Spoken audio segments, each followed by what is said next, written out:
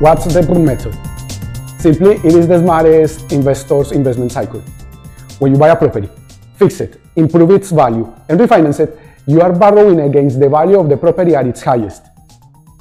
When it is done correctly, you will recover more of, or sometimes all of the money you invested.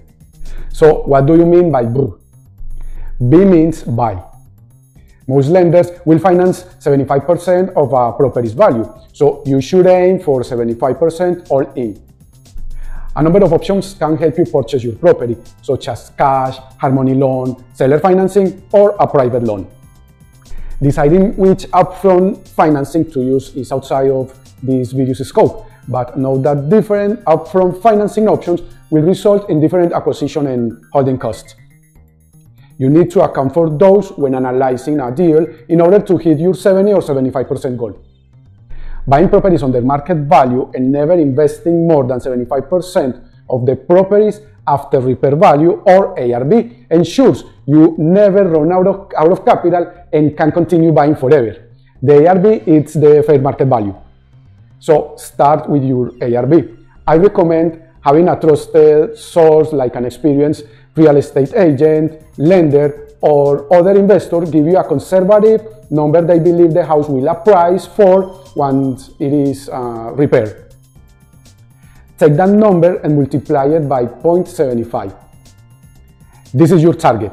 Your goal is to get the rehab and the purchase price to add up to this target goal. For example, if the ARV is 200,000, you multiply it by 0.75, then your all-in purchase price is 150. If you pay too much for a property, there is very little you can do to recover from surprises and problems. First R, it's rehab. There are two key questions to keep in mind when rehabbing a rental property. Number one, what do I need to do to make this house livable and functional? And number two, which rehab decisions can I make that will add more value than their cost? So rehab correctly and make sure you add value when you do. The house needs to be in good shape and everything needs to be functional. Being a slumlord will hurt you in the long run and our industry's reputation, but it won't be in good shape when you purchase it. That's the point. We intentionally look for properties that need massive repairs because we know other investors will ignore them and the sellers will be more motivated to drop their prices. Second R, rent. Banks rarely want to refinance a property that isn't occupied. So renting comes first than refinancing the home. It is critical to screen diligently so you get tenants that will pay each month. One thing to keep in mind with this strategy is when refinance your mortgage will typically be slightly higher than with the traditional method because you are borrowing more money against the house. Think about this. This is well worth it. Capital in the bank can be used to grow wealth, while equity in the property can't be used for much. The flip side of this argument is that your cash flow will be slightly lower with the higher mortgage payment. This just means just be careful when running rental comps and know what to expect for rent once you purchase a property. Third R, refinance. Not too long ago, it was extremely hard to find a bank that was willing to refinance single-family rental properties. Now it is much easier. Still, when looking for such banks, there are a few things that you will need to ask. Number one, do they offer cash out or will they only pay off debt? If they won't offer cash out, move on.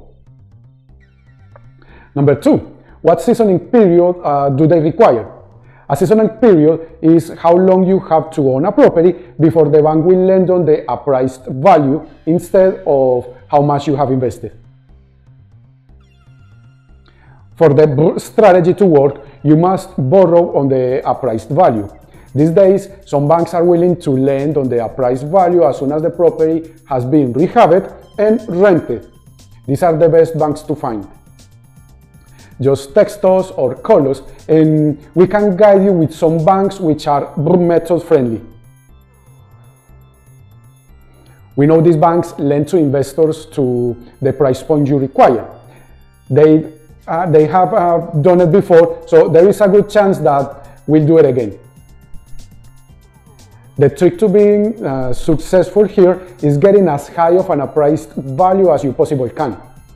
A big part of success in this area is a combination of how well you rehabbed it and how strong your initial comps were. Sinking a lot of capital into a deal and then failing to pull it out is a big problem. I recommend getting pre-approved for the loan before buying. Fourth R, repeat. The repeat part of the Brrrr cycle is the most fun. Take everything you learned, gained, and improved upon and put it back into action. Work on building systems too. Systems help you accomplish your objectives by repeating the same process over and over. Systems cut down on mistakes and stress. The more documented your systems are, the less you will worry about something being missed, overseen, or forgotten about. Okay, now let's see an example. Purchase price plus rehab cost, $150,000. You buy it cash, hard money loan, or private money. So, the down payment plus closing cost is 30%, which is $45,000. The loan amount is 70%, which is $105,000. Refinancing. ARB equals $200,000. New loan amount, 75%, which is $150,000.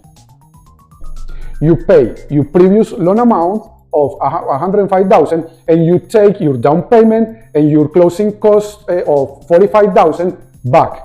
Then you repeat the process over and over again. If you want to know more about lending options and property management, let's chat so we can introduce you with the right people. By the way, don't forget to check our blog at housely.com/blog.